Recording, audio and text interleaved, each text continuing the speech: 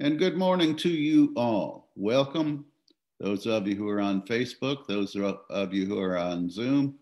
We appreciate you joining us in whatever format you can, whether it's live or later on. We encourage you to drop us a note, drop us a prayer concern, drop a comment. We love to get those. Even better, go ahead and click that like button and click the share button on Facebook so we can reach even more people. This is probably the last time I will attend a worship service in sweatpants. So there's a little bit of loss with this gain.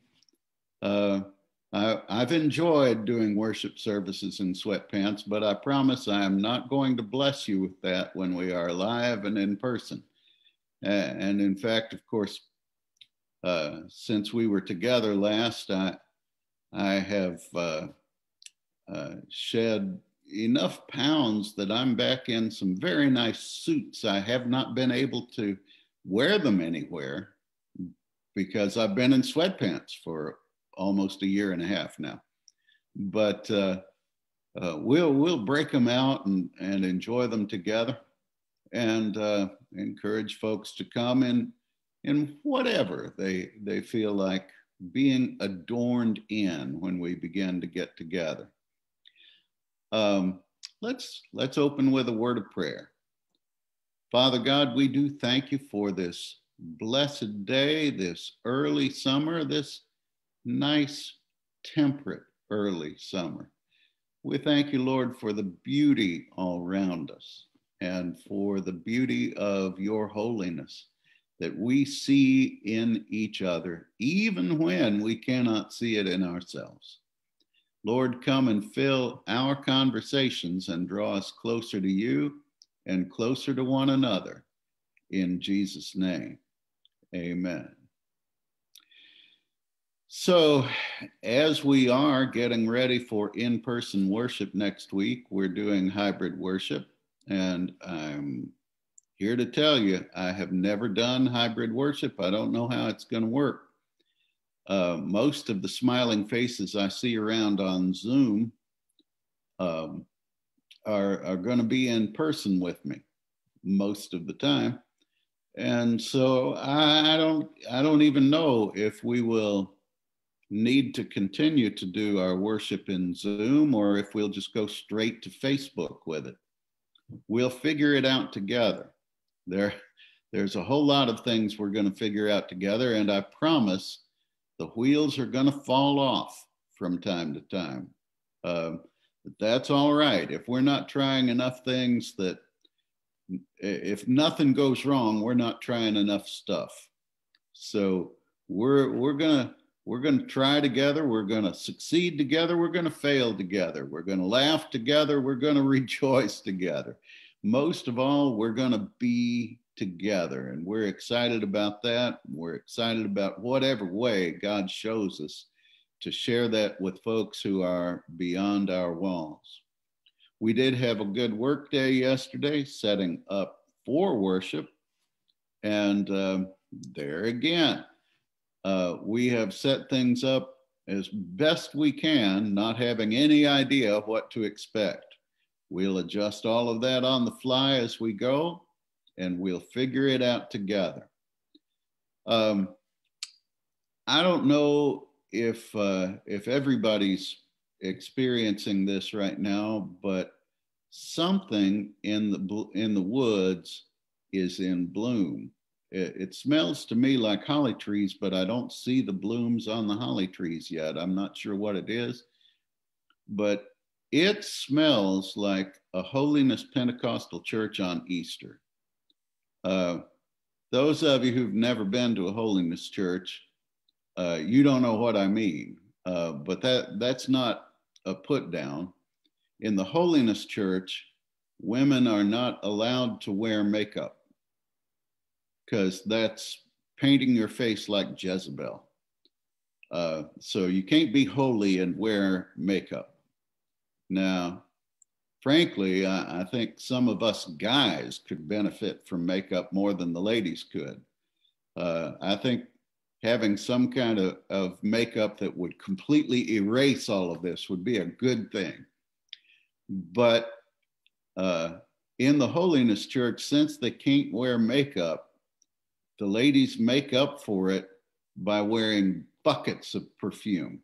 You can smell a holiness congregation from a mile off because they're not shy about their perfume. My wife used to be an Avon lady, and holiness women would buy perfume by the gallons. They would buy it in the gallon easy pour jug.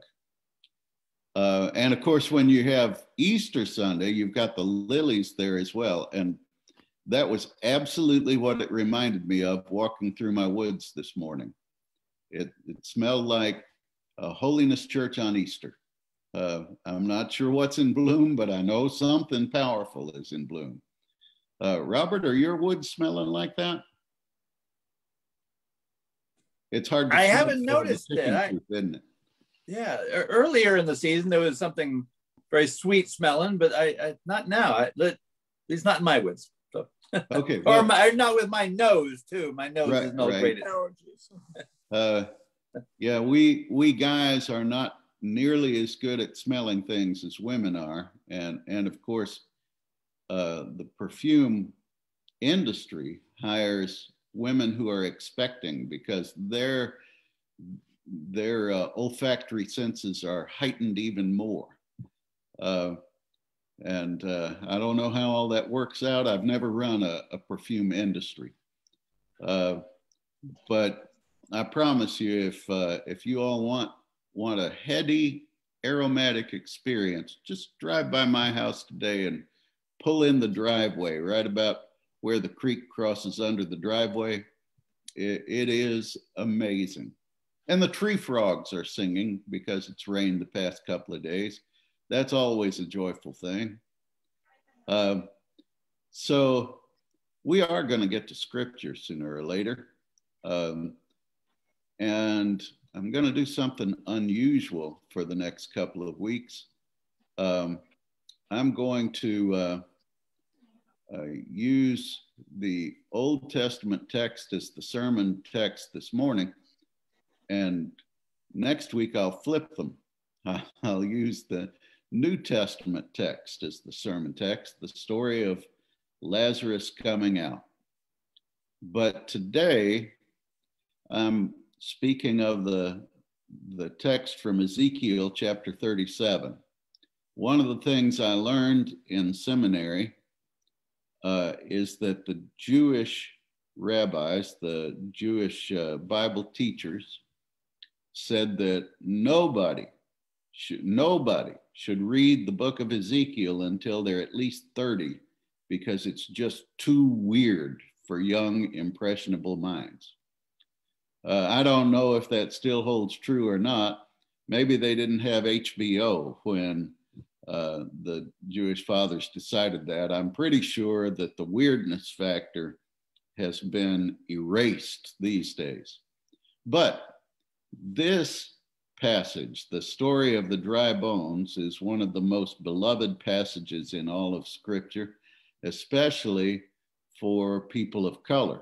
The idea of God doing a resurrection event is commemorated in the spiritual, the knee bone connected to the leg bone, and so on. Them bones, them dry bones, them bones gonna rise again.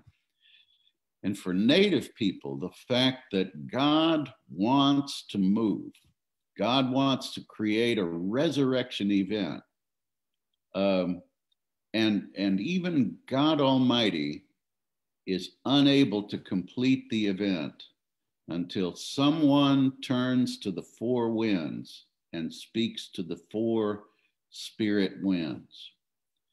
And of course, our question is God still waiting for that to happen today? Is God still waiting for us to speak to the Spirit and say, come and give us resurrection?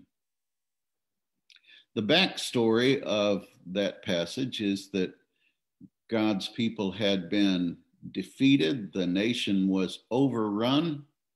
They'd been carried off into slavery, into captivity. And they said, look, we're a long way from home, been away from home for 3 generations now. And the idea of God redoing, restarting, resurrecting anything new is just a non-starter. It just can't even happen. So, what do you think? In what sense are we where Ezekiel was? Our government has not, as far as I saw in the news this morning, has not actually fallen to anybody quite yet. The invading armies haven't come quite yet and run through our streets and sent us elsewhere. But in some ways, we commiserate with Ezekiel this morning. We feel like we are strangers in a strange land. The place has been overrun, and people who don't even speak our language as people of the church have overrun the place. So what do you think? In what ways is our situation as the church similar to Ezekiel's situation, or is it just completely non-similar right now?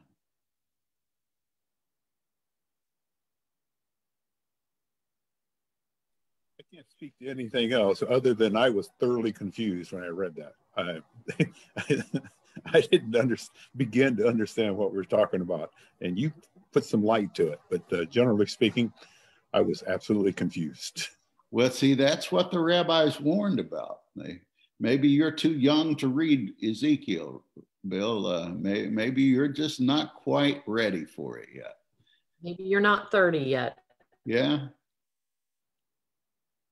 Anybody else have any reaction to where we're at and where Ezekiel was at? I'll be the second person again. Just thinking, on one hand, it's like, yeah, I actually thought of this before reading this passage. I've heard it lots of times, that this was,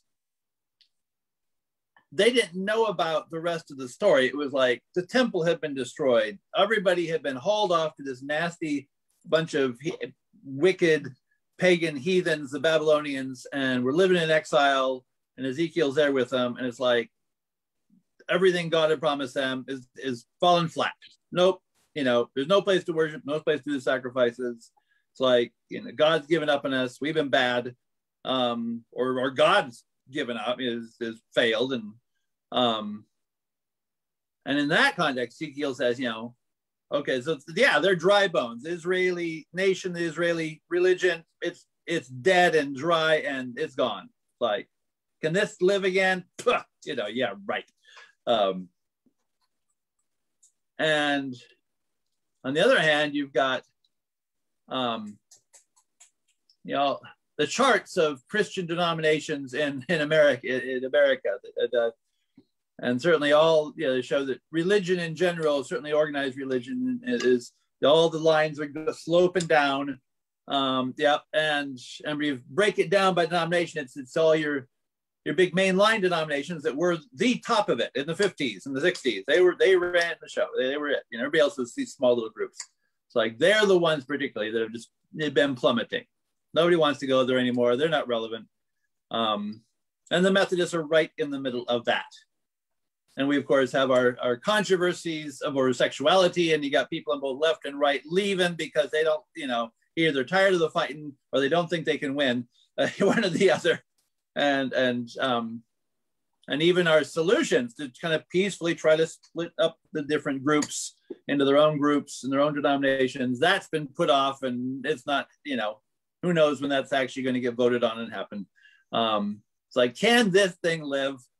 So I think it's certainly relevant. Yeah, if you give it, looking at those pictures, they're obviously very different situations.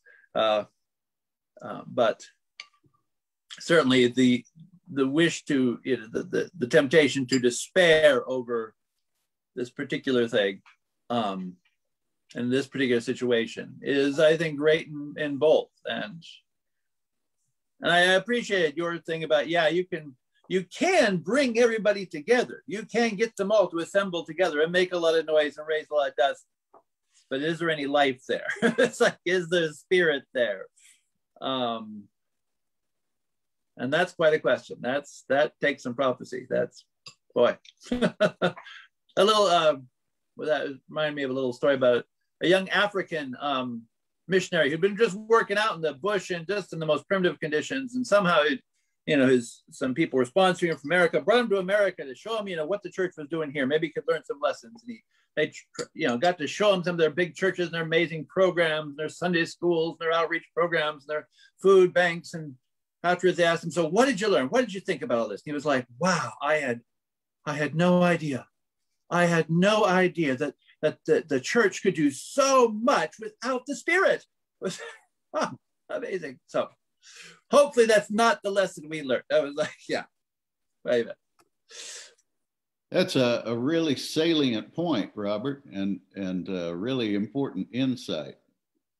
Donna, looks like you're either trying to run away or trying to speak. I'm not sure which. I'm trying to speak. When I read it, or when I listened to it today, I thought about how it relates to where we have been the last 14 months. Even though we've been blessed to be able to have our Zoom, we're still not together. And I think with next Sunday coming up, it's like, let's see what's going to happen. I know for myself, I have missed it, and I feel like dry bones. I mean, I'm here and, staying pretty isolated for all that time. And yesterday with my grandson's graduation was the first time that the whole family was able to get together. And it was just refreshing. It was a new experience. It was like the old being new again. And so that brings to me that next Sunday, I hope to feel the same refreshment that I felt yesterday with my family, to have that with my church family. And being all yeah, a little more background. By this point, the folks had settled into Babylon. The Hebrew writing system came from Babylon. We know that because we have ancient Hebrew writings that look nothing like modern Hebrew. But once they started adopting the Babylonian system, that's where modern Hebrew characters came from. They settled in many ways. One of the ways they settled in was by building a lot of small in-home churches. That's called a synagogue. And the synagogue movement began in Babylon. The Pharisees were behind that movement. The Sadducees thought everything had to happen in the temple. The Pharisees were the first to say that you could baptize people into the Jewish faith. So for the first time, they were making converts. Folks in the diaspora, that is spread throughout the Babylonian Empire, were not sure that it was a good idea to come back to what? There's no temple there, there's no city there, there's no walls there, there's no buildings there. It's all just a bunch of rubble. And you want me to leave a very comfortable life here and go back to what? And the question was, all this old, ancient, dried up religion, aren't we getting past that? Is that really something that can reach the kids of this modern Babylonian age? They're listening to Babylonian disco. They're speaking Babylonian as their first language. They're watching Babylonian HBO. What's going to make them want to come back to something old? And you'll notice that in this passage, Ezekiel does not invite anybody to come back to something old. He says, the old ones are going to be resurrected to something new. Before I quit kicking this metaphorical horse, I have to point out that, of course, for Black people experiencing slavery in America, the idea of being carried off to captivity and looking for a resurrection, that was an incendiary thought. And for them, it was something that provided the power of God to get them through the soul-crushing experience of slavery. For Native people, the idea of being exterminated did the same thing, and turning to the four corners makes this evidence that God is a good Indian. And of course, today the Native population is one of the fastest growing minorities in America. So God is doing some new things, and we are having the same discussion in Native groups of believers of how much can we go to these old dried out teachings and expect young people, new people, to plug into those. So, you pause there. Go ahead, Sharon. I think hardest part, or my brain's kind of all over the place, but hardest part with the last thing you said is not watering down the message. When we are trying to make an inviting place and truly be the kind hands and feet of Jesus and accepting and forgiving of all things, but then when they seem so insanely weird of newer culture things, that it puts you in a pickle to not be to articulate that voice in a language that speaks to the circumstance that I'm going to say young people, because that's kind of what affects my world, what speaks to them and what hurts them, but trying to translate some of the situations that they get into is a little bit difficult. But I guess, planting the seed, this is not new. We think it's new. We think the church is dying, but there's always been an antithesis. There's always been a slavery where you've had to leave your country, or you've been taken over. There's always been that. And I guess we just have to keep in the faith that we're still planting seeds regardless. But yes, we have to become innovative. The other thought was, I think this was back to Donna, just that there's so many references in the Bible about that cool water. And I think the cool water is what balances those dry bones. What it feels like when you're dehydrated, and how nice that drink of cool water. If you forgot your water bottle and you've been running around in your car, or it's hot outside, what that does to the soul, even submersing in water or taking a shower, you feel better after you've bathed, that kind of stuff. That I think that's the old dry bones is certainly a great metaphor for the last 14 months, like Donna was saying, that even we didn't speak as much. Like I haven't spoken to anybody this morning, so my voice sounds a little weird. Your drink of water helps your voice. And so there was that reference that I've been thinking about with your message. And also, you can help me out, Pastor Larry, the Greek word for breath and wind and spirit is the same word. So that in essence, in the message, he's saying, I still need you to help me. The Spirit's telling us that. We're like, what? If you're all knowing and ever present and omnipotent and all those good big words, then I guess it makes my heart feel good that I am really needed to be a part of this big, great spirit. And yeah, I think that was it. It was the breath, wind, and spirit thing was it was kind of new to me that I didn't understand before. Amen. Thank you for that. Yeah, it's an important insight, and it's one of those few times that I think it's actually helpful to go to the original language and hold it up to light.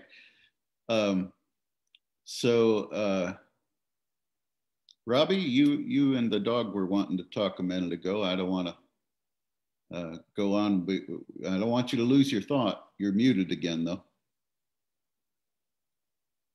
It's already gone? Okay. Well,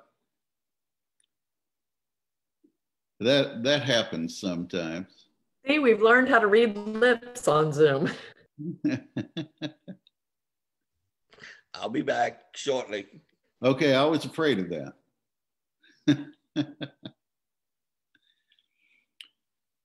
All right. Yes, the whole idea of God being omnipotent, omnipresent, omnipotent, and omnipowerful are pretty much the same word. Immutable. God never changes in any way. Most Christians believe these things, and even non-Christians believe these things about God. The fact is, though, that those are Greek philosophy terms. They are not from the Scripture. And the fact that God loves, I think, is evidence that God is not immutable. Because anytime you love, it changes you. And in fact, God says in the Scriptures things like, I have changed my mind. I have repented, which is often translated in the new translations. I have turned in a new direction, which means I have repented. These things mean that God does change. And the story today is evidence that God does change when we get involved.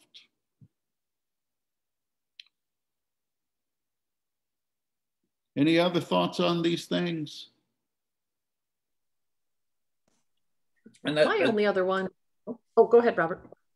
I guess kind of a little confession. Yeah, I find it's not so much, it's more it's an emotional reaction. It's like, do I want to be back and seeing other people? You know, it's that being somewhat of an introvert, it doesn't come across on Zoom probably, but I am. It's like I've gotten kind of comfortable just being here by myself and my family, and you know, and not going out a whole lot, and actually being out with people and in front of people, and you know, doing that. Gosh, I got to get back out there again.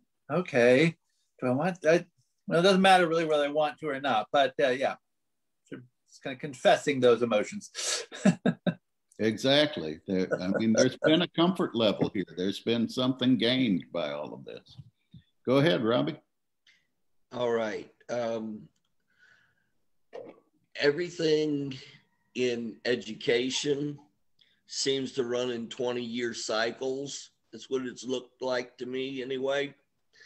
The only thing that really changes is the vocabulary. And that just means that there are more synonyms now.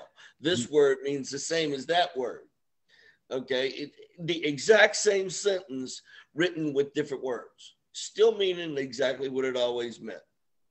I kind of sort of feel that the same thing has been going on throughout time.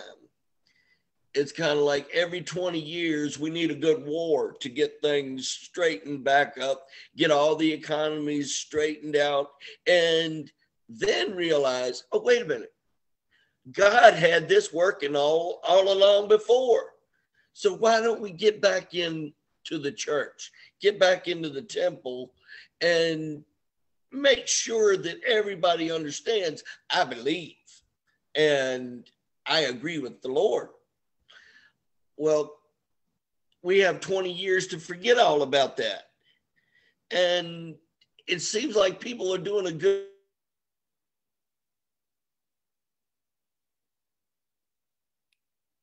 Robbie, we were with you for a while, but you just dropped off.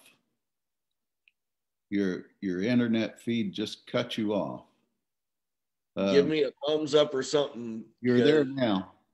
Okay, am I back now? You are. Oh, with dear Lord. At which point did it cut out? We're just before you said something sensible. Something simple? Sensible. Okay. All right, now I'm just stretching.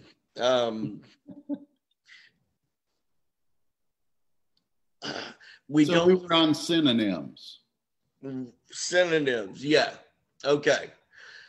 We're not. I like synonyms right with butter and toast.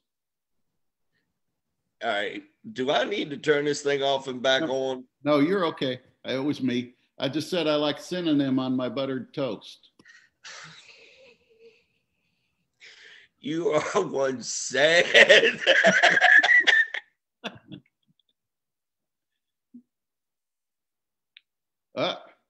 You cut out again, Robbie. Maybe you should sign out and sign back on, Robbie. We forget God, forget. Then, here he is. Yep. Need him. Here he is. He's saving the day. Oh, okay. We can forget him again. Forget. Oh, we need him again. That's the change that needs to take place. We need to stop this bull of thinking we can do it on our own. And, well, thank you, Reba McEntire, but give this world back to God. You know, and thank goodness I heard that song this morning. And, well, it's one of my favorites. Now, I don't know if I've said anything that y'all want to expand on, or if it's maybe just one long run-on sentence. But that's about it for right now. And that's a warning, okay? That's it for right now, okay? Probably go come back in a few minutes, okay? Is that all right? Robbie, that's cool. All right, y'all. We're going to go ahead and start our worship portion. Sharon, do you have anything you want to share as we do that? I can roll over into the 10 o'clock hour. Okay. Well, we're going to begin with our litany now, and let's begin with a word of prayer. You're welcome to join along with me. Lord, we dwell in a dry and weary land. You alone can give us hope. You alone have the words of life. To whom else can we turn? Come and breathe your Holy Spirit and let us rise again.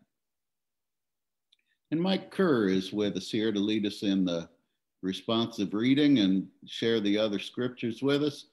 If you like, you can unmute for the responsive reading so that we can hear you joining in. Good morning. Please join me in the responsive reading, Psalm 16. Lord, you alone are my portion and my cup. You make my life secure. The boundary lines have fallen for me in pleasant places. Surely I have a delightful inheritance. I will praise the Lord who counsels me. Even at night, my heart shows me the way. I keep my eyes always on the Lord. With him at my right hand. With him at my right hand, I will not be shaken. Therefore, my heart is glad and my spirit rejoices. My body also will rest. My body also will rest secure. Because you will not abandon me in the realm of the dead.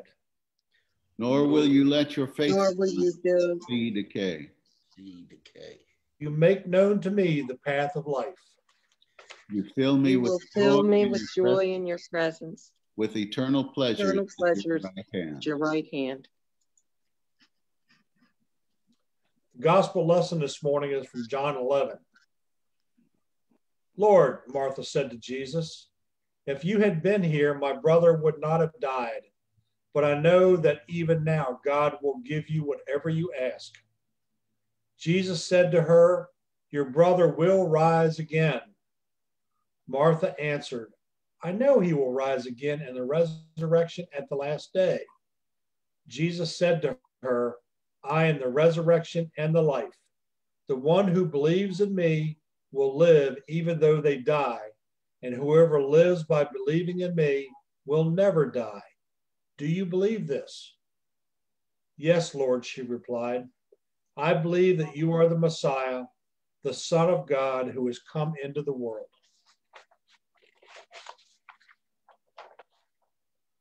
The sermon text this morning is Ezekiel 37. And as was said earlier in the Bible study portion, it's thrown a couple of curveballs to everybody, or to some of us. The hand of the Lord was on me, and he brought me out by the Spirit of the Lord and set me in the middle of a valley. It was full of bones. He led me back and forth among them, and I saw a great many bones on the floor of the valley, bones that were very dry. He asked me, Son of man, can these bones live? I said, Sovereign Lord, you alone know. Then he said to me, prophesy to these bones and say to them, dry bones, hear the word of the Lord. This is what the sovereign Lord say to these bones.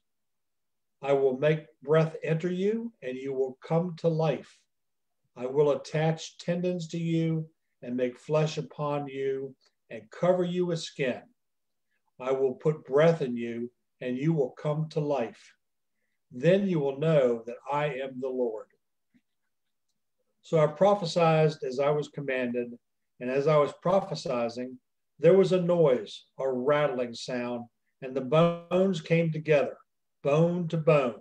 I looked, and tendons and flesh appeared on them, and skin covered them, but there was no breath in them. Then he said to me, prophesy to the breath, prophecy, Son of man, and say to it, this is what the sovereign Lord says. Come, breathe from the four winds and breathe into these slain that they may live. So I prophesied as he commanded me, and breath entered them. They came to life and stood up on their feet, a vast army. Then he said to me, Son of man, these bones are the people of Israel. They say, our bones are dried up, and our hope is gone. We are cut off. Therefore, prophesy and say to them, this is what the sovereign Lord says. My people, I am going to open your graves and bring you up from them. I will bring you back to the land of Israel. Then you, my people, will know that I am the Lord. When I open your graves and bring you up from them, I will put my spirit in you, and you will live, and I will settle you in your own land. Then you will know that I, the Lord, have spoken, and I have done it, declares the Lord. This is the word of God for the people of God. Amen. Thanks be to God. Mike, would you care to lead us in a word of prayer? Sure. Heavenly and precious Father, give us wisdom to understand these words. Give us foresight to engage in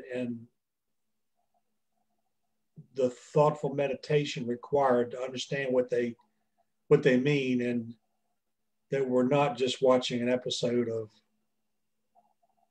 The Walking Dead or some zombie movie, Lord. It's all about what is our promised land journey. We ask that you look upon us kindly and you guide us. Amen. Amen. Thank you, Mike. I appreciate the Walking Dead illusion there and the zombie movie illusion, because it's dead on. See what I did there? Yeah, amen. It is spot on, because, you know, the fact is, this is a dumb question. You may be aware that in the news recently, there was a horrific discovery in Canada. Not the first. We pray it will be the last, but it may not be. Of a boarding school that had thrown hundreds of children into a mass grave. And when they were excavating that, if you had showed up and said, "Hey, y'all, you think those bones can live again?" First of all, somebody should punch you. And secondly, the answer would be rather obvious, wouldn't it? So then why would Ezekiel use this as a metaphor for God's people when the question being asked is really pretty dumb? Well, truth is, over my years, I've done this since 1982. I am nearer the end of the journey than I am to the beginning now. And over my years, I have served lots of zombie churches. Now, they would come together, they would make some noise, but their future was entirely in their past, and their progress was entirely attained in reverse.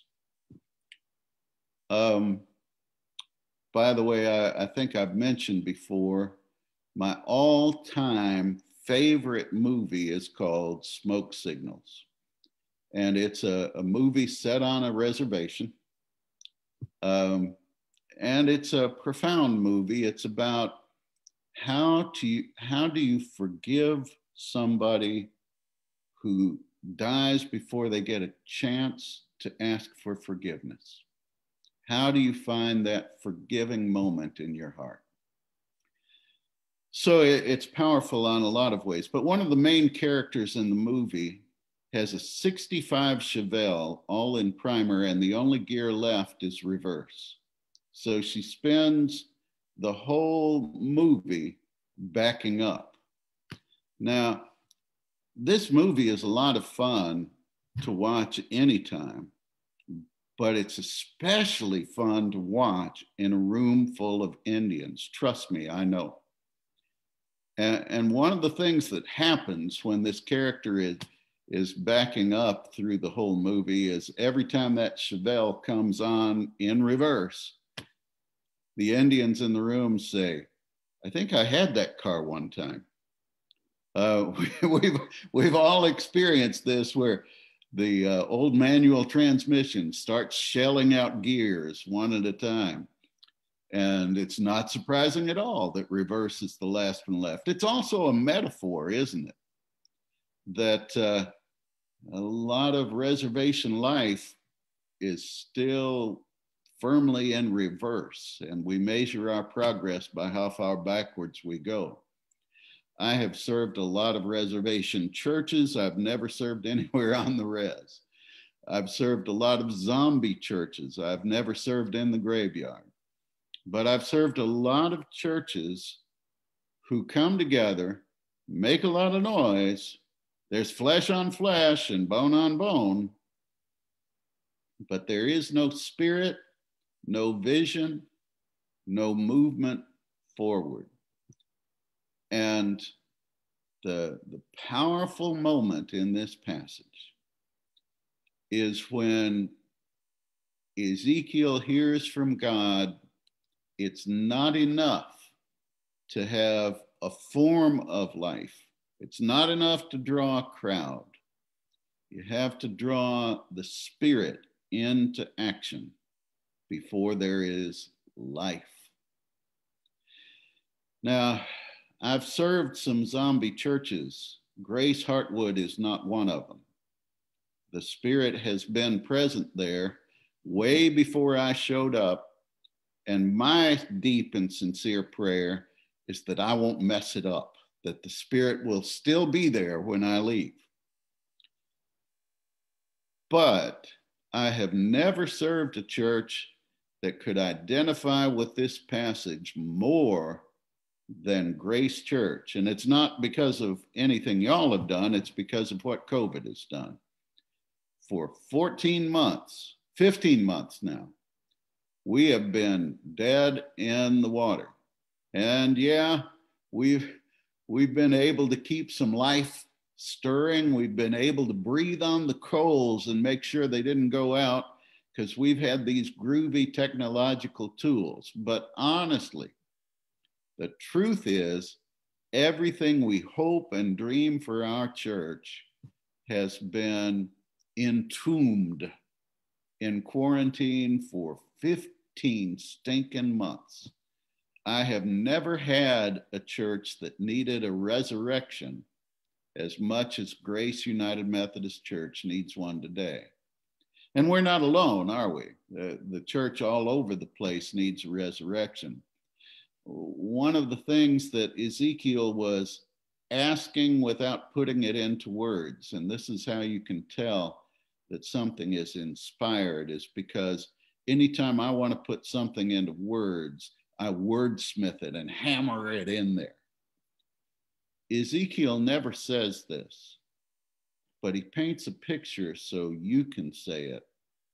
The question for Ezekiel's day is, we're living in a different culture. We're living in a different world than we left. Can this dry old religion that we still want to hold dear, is it dried up and dead on arrival? Or is there a spark of life? And Ezekiel makes the claim, yes, there is life, but not in going backwards, not in putting the Chevelle in reverse and backing up for 90 minutes. We don't measure our progress in the rear view, saying, wouldn't it be great if we got back to before Jerusalem fell?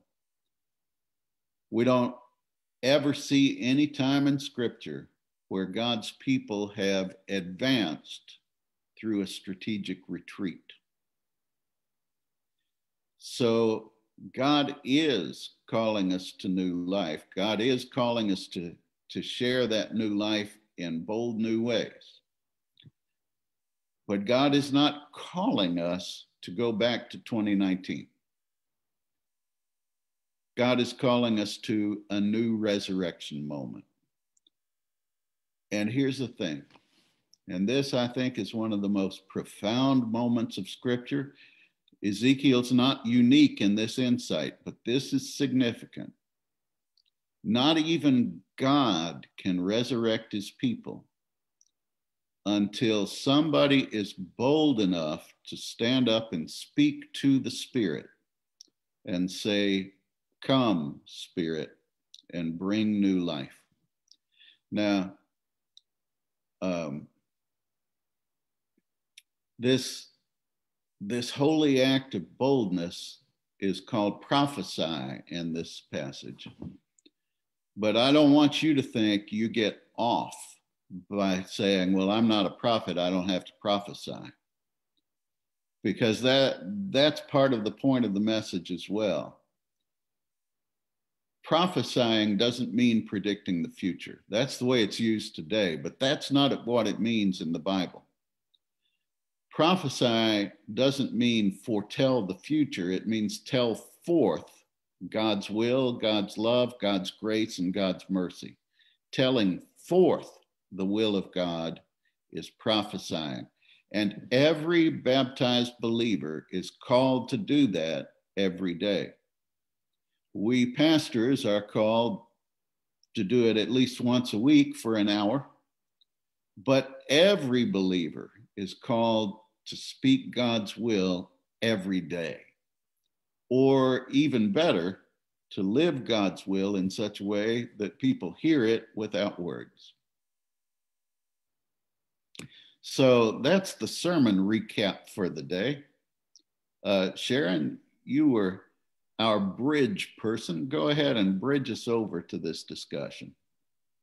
You done it for me.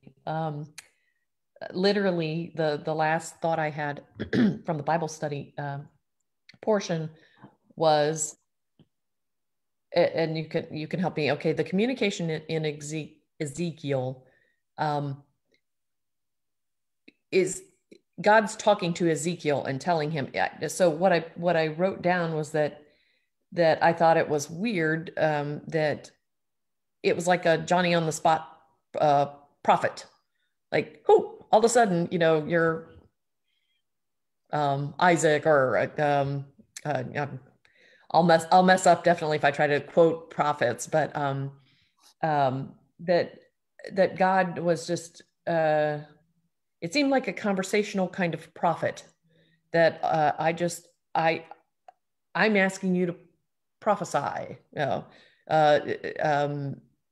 and I guess it's the more we've talked about it between last half hour and this is that really it all boils back down to faith. Like, how much faith do I have if I say move, mountain, that it's actually going to move?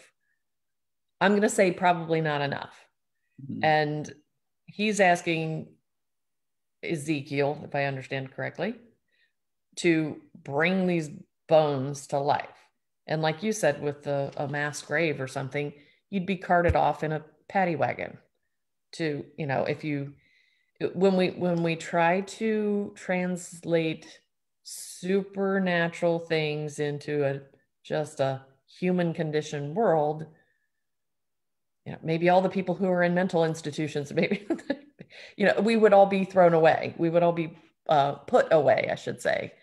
And so that's where it does get as weird as the Dawn of the Dead kind of thing that Mike said. Well, I'm dating myself because that's older.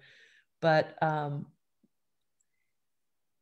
do we really believe and have enough faith that we can move mountains and we can make dry bones come to life? Yeah, it's a good question, because let's face it, it's easier to put the Chevelle in reverse than it is to try to... I did watch the movie. I didn't have any Indian friends, but did watch the movie. That still counts. It's easier to put things in reverse and measure our progress in the rearview mirror. Saying, yeah, we're not back where we were in 1954, but at least we're getting closer. And the second thought that you said, like I said, you handled it for me, because my other thought that came to pass with the sermon was, I always thought prophecy or prophesying was a gift from God given to a particular person in the Old Testament.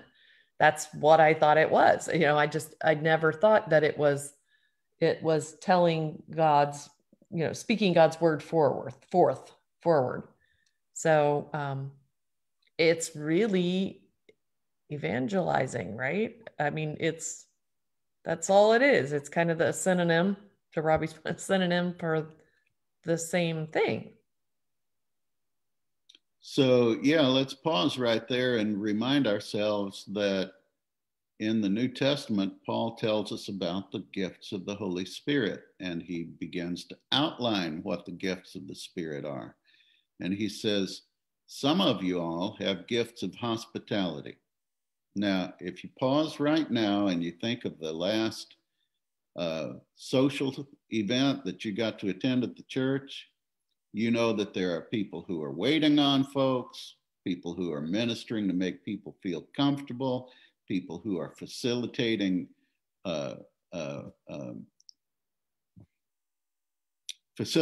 meetings, saying, here, let me introductions. That's what I was looking for. Facilitating These are people who just ooze hospitality. Good works is a gift of the Spirit. There are people who just do good stuff, and you go, man, why didn't I think of that? What? what's wrong with me? Well, it's a gift. It's a gift of the Holy Spirit. There are people who giving is a gift of theirs. And it doesn't matter what their bank account says. There are people who are better at giving and making the person receiving feel lifted up by the gift instead of feeling brought down and saying, here, I have abundance and you have little, so I'm giving down to you. No, people with the gift of giving. Prophecy is right there in the mix. And it's considered a normal part of the church, the body of Christ. It's not an extraordinary thing. So to a certain extent, we're all called to exhibit those gifts of the Spirit, all of us. And each of us has a particular area where we excel. And you know who the last person is to notice what your area of excellence is? You. You are the last person to notice what you do better than anybody else, because it's natural to you. So that's where Christian conversation comes in. We look each other in the eye and we say, you know what I appreciate about you? You are so good at, and usually when somebody finishes that sentence, the person hearing it says, are you sure you've been watching me? Because I don't know what you're talking about. Well, the fact is there are prophets in Grace Church. And those prophets are the last person to realize that they are prophets. But they are the ones who can strip away the nonsense and say, this is the word of the Lord for us today. This is where God is calling us to move. Janet Grimsley, you've joined us. You may feel a little bit harried, but that's all right. We always treasure hearing from you. Yeah, kind of a little late to the conversation, so my brain's not really into the moment right now, but I will say this passage has always been a struggle for me in trying to understand it. There's a lot of music written about it even, and I still don't understand, you know, when they start singing about all the dry bones and all the different things. And so this has helped me. I guess to me is the realization that truly the main point being that there is no life without the Holy Spirit, that it takes the Holy Spirit to move us and to get us going. Amen. Thank you. Mm-hmm. And yeah, there's a big difference between raising up an army of God and raising a crowd. There are a lot of folks who just desperately want to say, well, the church isn't succeeding until we draw a crowd. I can draw a huge crowd to Grace Church today before we even open the doors. All I have to do is set it on fire. And Mike will tell you, fires draw a big crowd. Now, it's not something you can replicate week after week. It's pretty hard to do over and over. But if you want a crowd, I can draw a crowd. You may want something other than a crowd. You may want some sign of spirit life to go with the crowd. And that's different. And I think that is a huge failing of ours, in which we do focus on numbers so much, and that we do forget that it does take much more than just getting the people there. That it does take, you know, we forget this. If we get the people there, then we're in a frenzy. We've got lots of people here. Isn't this wonderful? yeah, it's wonderful, but the Spirit is the one that's got to come through this place and do the magic, I guess. Amen. Robbie, it looks like Robbie says no. Okay. David Givens, do you feel like prophesying? No prophecies from David Givens? All right. Just a little sidebar was to Janet's point that even got a little flack at a leadership meeting or a trustee meeting or any kind of meeting that for me there was a transition to realize that we need to ask the Holy Spirit to be in all things. That if we're replacing the air conditioning unit, we need to ask the Holy Spirit to be there and bless this, and the hole in the foundation currently, be there, bless this, and it sets a different tone of your heart when that's the first thing we say, and that's typically the first thing we do say, in our worship services, to ask the Spirit to descend upon this. Our work day yesterday, you did, Pastor Larry, asking that the Spirit be here in what we're doing, no matter how great or small. Amen. Thank you for that, Sharon. Robbie, it looked like you were going to speak and then you ran away. Robbie's pacing today. Yeah. I didn't know you could pace, Robbie. I heard a bunch of noise coming in through the back door, so I closed it, and I don't hear it now. That's cool.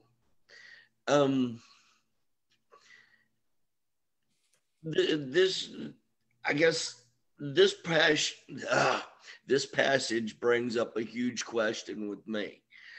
I feel like I'm remembering from days back in Sunday school that when we were talking about Jesus and coming back to life, that there was a passage in there somewhere that said that Jesus is the only person that has come back to life.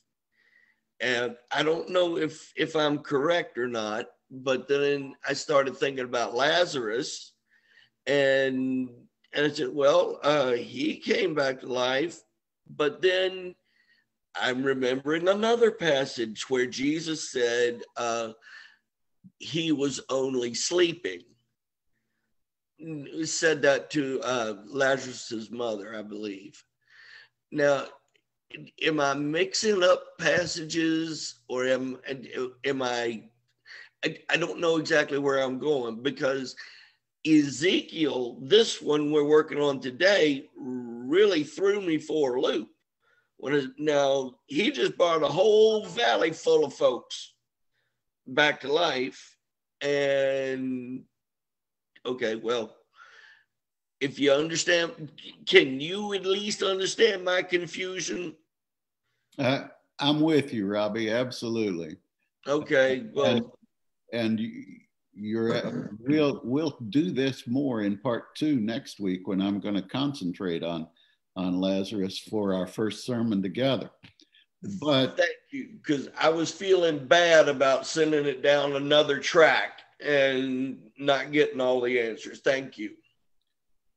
But in the Old Testament, we have cases where prophets lift up people who have died back to life. So the resurrection is not proof that Jesus is unique. That's a thought that lots of preachers have had, but it's not scriptural. It kind of goes with those ideas of immortal, invincible, immutable, unchanging, all those philosophical constructs that people think are good orthodoxy, but they're not from the scripture.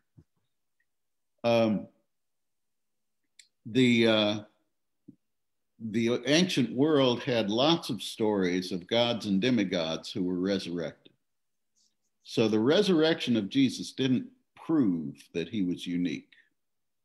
It was his life, death, resurrection, and ascension, all of it put together, that makes a unique thumbprint of God's presence. Mike, go ahead. Well, I think that passage speaks to the future, in that you get in that Chevelle and you find first gear somehow, and you just slam the pedal down to the floor and just scream forward as fast as you can go, and fast forward to Revelation and to the day of rapture. And who's the first ones to be raised? Mm-hmm. The dead, the bones. They're first. So, amen. Good insight. Hey, Bill Davenport, I don't know if you realize it, but you've got a good insight on this. I have looked at a lot of houses in my time. And Barbara and I used to flip houses occasionally. Over my time as a pastor, I have made a lot more money with real estate than I have as a preacher. that doesn't mean I'm ready for a home improvement show. It just means real estate is a better investment than a seminary degree. That's all that means. But I've learned some code words to watch for that scare the bejesus out of me. One of the code words that you all probably know is has a lot of great potential.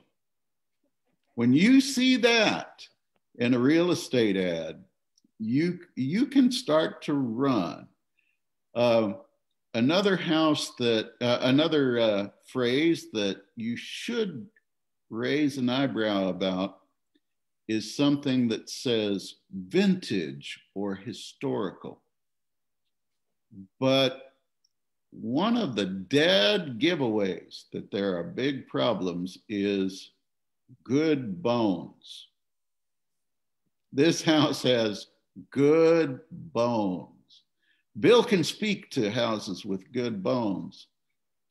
And really that's part of what we're talking about as we talk about the resurrection of Grace Church is, okay, we don't have to invent this from nothing.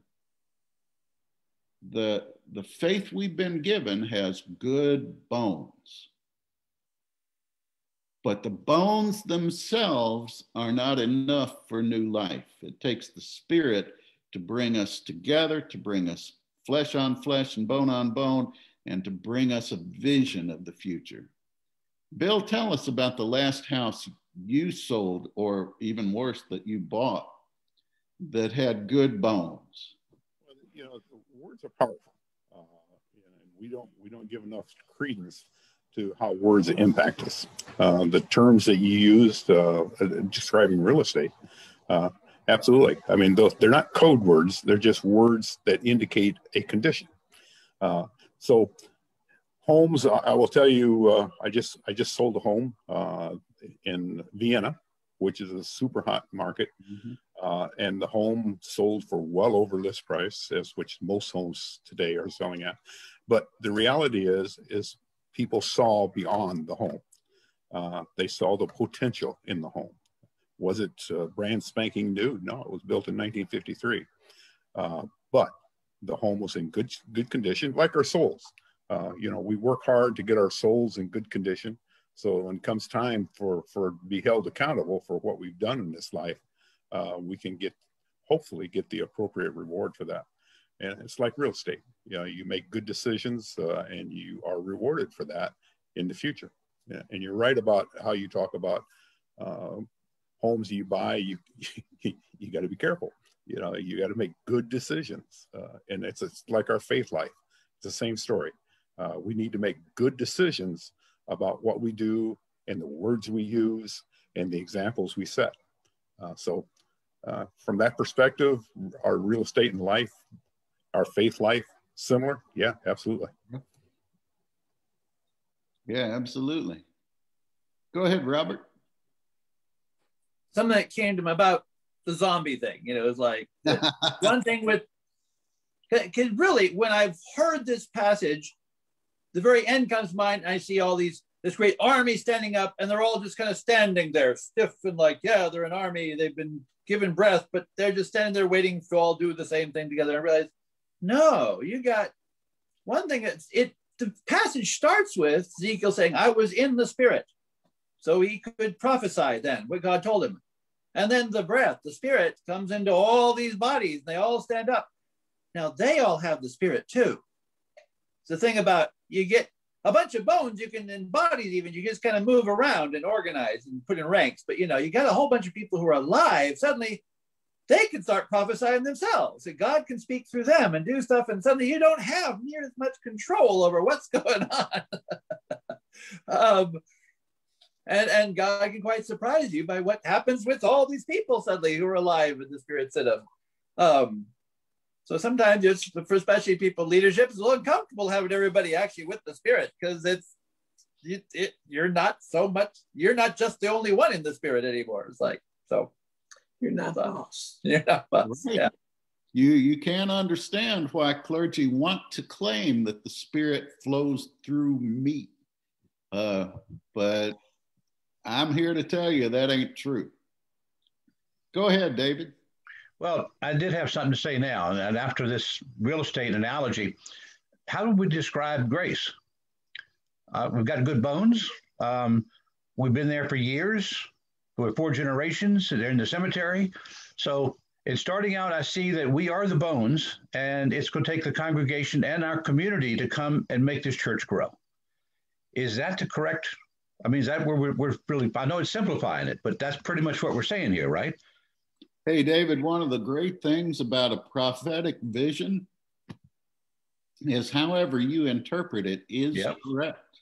It's like asking well, you can see that beautiful artwork behind Sharon's head there. Mm-hmm. What does that artwork mean? Well, you can't interpret it wrong, because what it means to you is what it means. Well, that's kind of where we're going here. We're saying we've got a great church. It's got a good foundation. It's lovable. It's friendly. It's been there for generations, and come and make us grow together into the church that this community needs. Amen. Amen. Great insights. You know, David makes a point, and I think I'd like to reinforce that point. The faith family of Grace Community, it's just astonishing. It is an amazing thing, and it's certainly one of the reasons Deborah and I enjoy being part of that faith community, because of what it is. Welcoming, loving, kind, sharing. You can do all the great adjectives that you can apply to these kinds of things, certainly apply to Grace. Amen. We got. Be sure you add in wacky. Yeah. Be sure you add in wacky. I will do a sermon one day on how God raises up characters. Grace has a fairly good number of characters. Now, the first church I served was on the Mississippi River, and it was resplendent with characters. I had a hard time visiting people in the hospital because I didn't know anyone's given name. They all went by nicknames. And you can't go into a hospital and say, I want to see Odie. So a lot of characters in that first church. A lot of characters in Grace. Got to confess to you though, apparently you have to get up around 3,000 square feet where the oxygen starts to be depleted to have the largest number of characters per square inch. Because my mountain congregations, they've had you all beat for unusual characters 9 ways to Sunday. But that's all for another day. Donna, Elizabeth, Cora, any of you all want to contribute? Donna says she's out. Not hearing from Cora or Elizabeth, that's okay. Anybody else with any thoughts? Oh, go ahead, Cora. I'm just listening and taking it in. Thank you. Okay. Any other? Go ahead, Sharon. Mine is off target, I guess. It was relevant 5 minutes ago or something. Somebody was going into Robert, I believe, going into how these bodies just stand up, and then Mike went into like plow on through to Revelation in the Chevelle, and so this is just a curious question that's a little off target. If we are raised, that's what it was. The dead were raised first. And so, Pastor Larry, give me your advice on cremation. There are some things I've read that cremation's not cool because you're supposed to come back in your body. Help me out with that. It's a little off target. It's a whole lot off target, Sharon. It's way another day. In Native American parlance, we call that WOD. That stands for way out there. But just curious. But it's all right because we do throw this open for conversation. I'm gonna touch on it, but not explain it. In the Apostles' Creed, we say, "I believe in the resurrection of the body." We say that every time we say the Apostles' Creed. Now, that's a Jewish article of faith that I don't know anybody in modern life who truly believes that when we get to heaven, we're going to be resurrected in this body. We believe that we are resurrected in some fashion, but frankly, if God's going to put me back in this temple of clay, I don't want to go. I'm hoping to have a new and improved Chevelle that has a lot more gears. For a lot of folks who feel like cremation disrupts the opportunity to resurrect the body, they're scared of cremation. My feeling is if God can resurrect you out of the grave, God can resurrect you out of the ashes. And I don't feel like it's our task to make sure we keep our dead bodies in shape to make resurrection easier for God. The important thing is there's a resurrection coming, and how you dispose of this temple of clay is a personal choice. And I'm not going to scold anybody for cremation, and I'm not going to scold anybody for embalming. It's all a personal choice. It's all a transition for us to look forward to a new temple that is not of clay. So having said that, guess what? Next week, the bones are going to come together. Knee upon knee, knee upon thigh bone. We're going to come together flesh on flesh, tendon on tendon, and skin upon skin. We're excited about it. We're a bit mystified about how this whole hybrid worship thing is going to work. We'll probably find 2 or 3 things that don't work before we find something that does, and that's all right. But we are coming together, trying to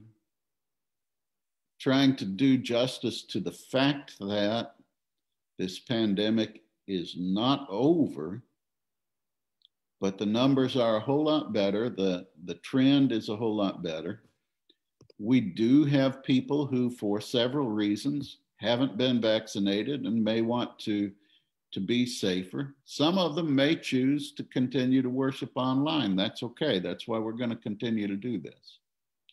But we've got the fellowship hall set up so that the area over, as you're walking in from the front, the area over on the right is going to have area for masks and social distancing. The area on the left is going to have area for those who don't feel they need social distancing. By the way, if you come wearing a mask, you don't have to sit in the mask section if you're comfortable wearing a mask in the non-distance section. We're not going to part people like the sheep and the goats. Having said that, we're already seeing the first fruits of some people who had never attended before, and they're seeing some interest now. I hope you noticed the photograph that I sent out in the email today. We got a new banner up proclaiming that Grace is alive. I had to put the date on it to say when we're opening. And I hate that because it kind of shortens the shelf life of that particular banner. You don't want to have it up saying June 20th for very long, right? Eventually we'll want to move on from that. We'll probably just put something over it for a little while. But are there any thoughts, any questions, any comments, any recommendations as we get ready for worship? Go ahead, Bill. I'm sorry, not a recommendation, but I certainly wanted to appreciate and acknowledge whoever designed that. Did a wonderful job. Did a wonderful job. I thought it was very impressive. Oh, thank you for that. That's another one of those jobs I used to do. I used to be a graphic artist. And so Sharon was asking me, is there any job I haven't done? Any job that is exceedingly well paying, I have never done. Sharon? I was just going to compliment the banner as well.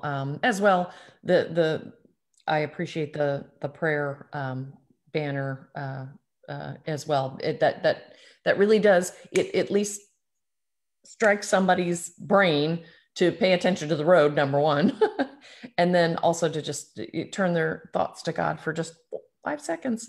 So I think the banner looks like a hug, and I think that's what our congregation needs, that physical. All you people who have not wanted people to hug you all your lives, you're in trouble now, because I'm going to go into overdrive. I'm going to be hugging everybody. Yesterday was an example of that. I want to hug everybody. But yeah, I thought the banner looked like a hug, and I really feel like that's what we, as our little already existing congregation, needs, as well as the greater congregation that's out there waiting to come into a safe space. So I think as long as our message is that, like Pastor Larry was saying, we're not trying to segregate, that if you have a mask and you want to sit on the left side versus the right, this, that, and the other, how do we communicate, how best to communicate that in our signage and whatnot when people arrive to campus? And, we just pray and ask the Holy Spirit to be there, that it'll be thousands and droves, but it's probably not going to be that the first session. People are going to be leery of getting out and whatnot. But how do we always, from this point forward, looking forward, how do we send that message of safe space and a hug? Because I think that's what those arms feel like to me on the flyer. So good job, boss. Amen. Thank you, Sharon. And yeah, yesterday I confessed to you that I went around a little church I was serving one time and counted all the signs they had up in the kitchen and other areas that said, don't do it, don't, stop it. There were 23 signs that said, don't. There were no signs that said, we love you. So let's be conscious of that as we come back together and concentrate on the we love you. David, I echo the fact that the 5-second prayer signs also help draw the eye to the church grounds, and hopefully they help draw the eye to the sign that says we're back. And we appreciate that. Any other thoughts, concerns? Joyce? Yes, David. Well, I just want to bring attention to our graduates and that they're facing a life ahead and need some prophecy to bring God's will into their lives and give them direction. We have ones in college now, and I think you all know the one I'm talking about, especially is Mr. Cole, and hope he finds a way and a path for success, and all the other graduates. So keep them in mind for this same thing about we've got the bones and they've got a lot to put together in their life and move forward. So some prayers for all of our graduates, no matter whether they're part of our fellowship or not. Just keep them in mind. It's going to be a pandemic 15 months for them, and they're coming out, some more successfully than others. There's an article in Freelance Star yesterday that interviewed 4 very successful 4.3 GPA people going to school and saying, how did you get through it? And I think it would be good to maybe the Freelance Star interview some of the ones that are not 4.3 GPA and wonder how they're going to get through it, because they seem to have a rougher road ahead in this economy and direction that they need to take. So we have all levels of accomplishment that need to be considered in our prayers. Thank you. Amen. Thank you, David. Janet, I should have touched base with you before this moment. I don't know if there's anything you want to share or not, but I have to tell you, the church got a very nice invitation from Wytheville yesterday. Okay, so, yeah, and that was, he was told to send that, and it's okay to put it in the Grace place for everybody to be aware that my son is getting married in August, and he wanted to make the announcement to the church because he has been, you all have been a big part of his life. So, and I hope, I don't know. Anyway. As you can imagine. Janet, I'm going to message you offline. We're going to go for a walk in the woods. Just wait till we get in person. Well, I'll be at church hopefully next Sunday. I'll try to get there. We're at the beach right now with Mom. So we should be, I should be back in person church with you guys next week, and we can talk then. Excellent. Excellent. Or talk to Mike Kerr. He knows the story. added prayers, like I'm saddling up with David, added prayers for these, you know, I think about our Westview bunch, you know, all our kids, we sent all our kids to Westview, and now they're in that college age and they're saying things like religious propaganda. And I'm like, so prayers for this time frame that I know. I'm looking at, you know, Robert, I'm looking at the age group. we have adults the same age. And so just prayers that the seed was planted for sure. Amen. Anyone else? I am rejoicing in a prayer. One, the rejoicing is, but of course also a prayer that happens. My son this last few days ago said, "Can we start having a Bible study, you and me together, like on Sunday afternoon?" I'm like, yeah, that'd be good. Wow, neat. So I was, been blessed by that, and hope he wakes up and comes down. We'll see. Get him to wake up. Somewhat sadder. Not this last week, the week before last, there was we heard some sirens and stuff, and it looks like an ambulance stopped at our neighbor's house, Jim Wasson, our next door neighbor here. I didn't go over. I didn't want to get in the way of all the emergency stuff. I've called up his place a couple times and just left him messages. I probably should wander over it. I don't know what happened to him, if he's whatever. So I'm concerned about him, and I'll check on more and what's going on with him, if I can even find out if he's home or not. So he's not been a member of our church. He's come to a few of our community luncheons on Wednesdays over the last several years, and some of us know him. So yeah, Mr. James Wasson. Amen. Thank you for that. We don't hear many sirens in my neighborhood either, but anytime we do hear one, I tell Marietta, they're after you, go outside and turn yourself in. Bill? Yeah, I before we leave, I wanted to relate one of life's little pleasures, and we talk about what life gives us. Is that we live in an area where people feed birds and feed wildlife in general, and there was a drake and a hen that would land out on the tee box and walk somewhere. Never knew where, but we talked to our neighbor, and she was feeding them. And the other day, only the drake showed up. And of course, worst case, a fox got the hen or something. Well, this morning, the hen and the drake walked back across the course to get fed. So little things, but it brings a lot of joy to our life, seeing that, knowing that they are together. Small things, and probably not an appropriate contribution to the conversation. Oh, absolutely. But it's one of those life's little things that added value and joy to our life. Oh no, I think that's totally appropriate.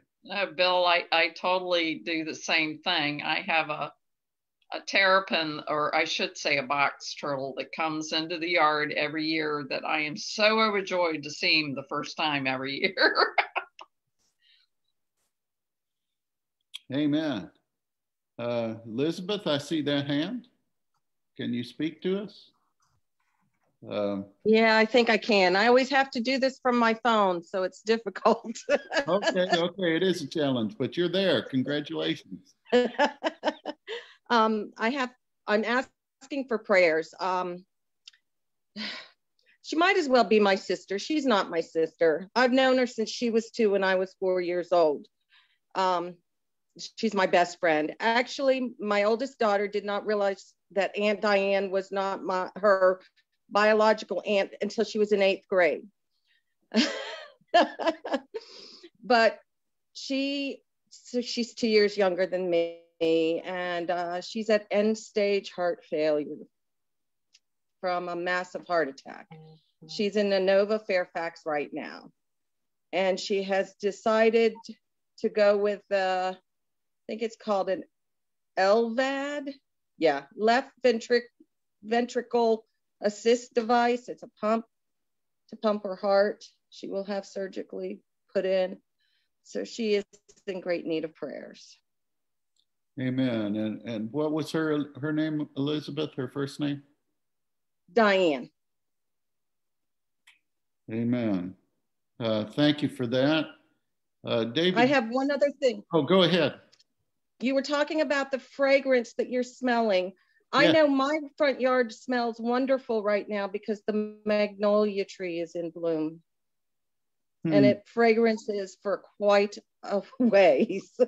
Yes, they are magnificent. A true gift of living in the South. This is evidence. The magnolias are evidence that we are closer to heaven in the South. But yes, David? I just want to be sure we add some people in our church who have concerns. And of course, Wanda's possibly having surgery for some some kidney stones, removal. Keep her in our prayers, please. Ann said she's up and doing well, not in pain now, but they're not going away. So they have to do surgical removal next week. Keep her in our prayers. And also Jackie's sister-in-law, who's the same age as Jackie, and Jackie's worried about that a little bit, is having a choice now of going into hospice rather than having a leg amputated and blood clots. You saw that probably in the Grace place. So keep these families, as well as all the others that we don't know about, in our prayers for God's healing. Amen. David, would you lead us in prayers for those folks, for all of them, and for Elizabeth and her dear friend? Well, I might be the best prayer, but I'll give it my best shot. So here we are. God, thank you for this opportunity to be together and for the opening of our church and the plans that are being made and the possibilities that we all look forward to. Please keep all these people in our prayers, the ones that need your healing, the ones that need your guidance starting off in life, and the ones that need your acceptance in any way that they require. So please keep our church in your guidance and wish us best of everything next week in our first live service. Thank you, God, for all you do for us. Amen. Amen. Go in the grace and peace of our Lord Jesus Christ, and thank God that you are not in the first church of the zombies. We'll talk to you soon. I love you all. We'll see you in person next week. Love you, everyone. God bless you all. See you next week.